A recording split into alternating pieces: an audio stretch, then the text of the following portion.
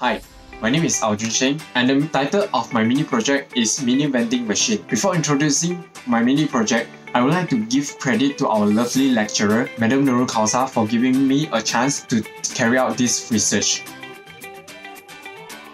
First thing first, allow me to explain what is vending machine. Vending machine is a machine that dispenses items such as snacks, beverages, consumer products, and even gold and gems to customers automatically after the customer inserts a currency or credit into this machine. In this research, our goal is to create a mini vending machine with knowledge learned in embedded systems and help us to understand the advantages and disadvantages of vending machine in economics indirectly with available sources such as Arduino software and Proteus 8 professionals. In this research, we use the components that can be easily found in this market. First, we use 16:2 LCD to display the messages to the user and guide them to use this vending machine. Next, we use DC to DC LM2596 buck converter to step down the voltage from 12V to 5V. Next, we use 4 360-degree continuous servo motor to discharge the item, and of course 2 stepper motor NEMA 17 to control the position of the courier. Next, we use 2 micro switches to control the positioning of the courier and 4 push button as the selection option, and of course using 1 Arduino Megaboard as the controller center and also 1 infrared sensor to replace the coin detector. As you can see here, this is the schematic diagram of mini vending machine.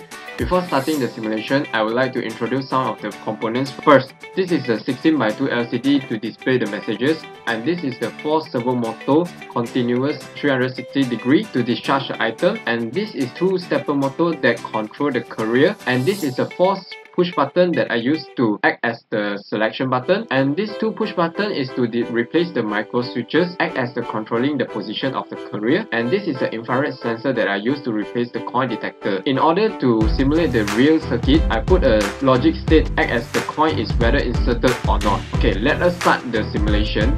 So before that, I press the play button. Okay, as you can see here, the display is showing adjusting motor, and you can see here this is starting to run these 2 courier motor for adjusting the position. To increase the accuracy, I would like to press these 2 micro switches so that it will adjust to 67.5° and positive 135° that I set in the program.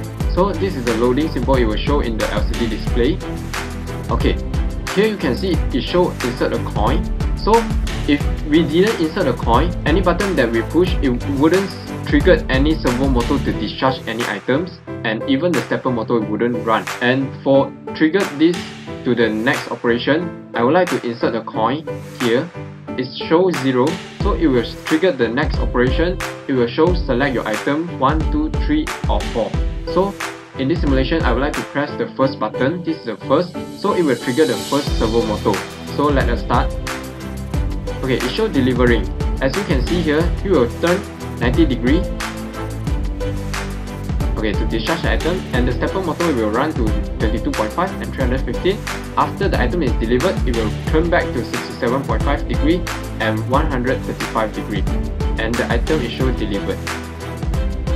Through this research, we know that this mini vending machine can be operated 24 hours every day, and it helps the companies to target every categories of the people and explore their products to every corner in the city, and it also provides job opportunity for the technician. But indirectly, it also becomes a disadvantageous because this mini vending machine requires monthly maintenance to ensure the motors is working well and the system is working good.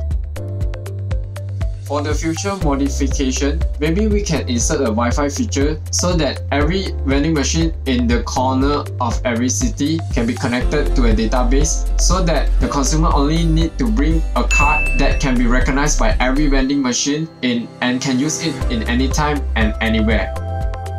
In conclusion, we managed to create a mini vending machine by using the knowledge learned in embedded systems and some simple components to build it. Now, we can determine why some of the company is still insisting to use vending machine to promoting their products to the people in every corner of the city, because it brings a lot of advantages rather than a lot of disadvantages, such as vending machine can be operated 24 hours without hearing any complaints of the workers, and also lowering the advertising costs indirectly. So we can conclude that the vending machine can be done by easily and it brings a lot of advantages. That's all my presentation. Thank you.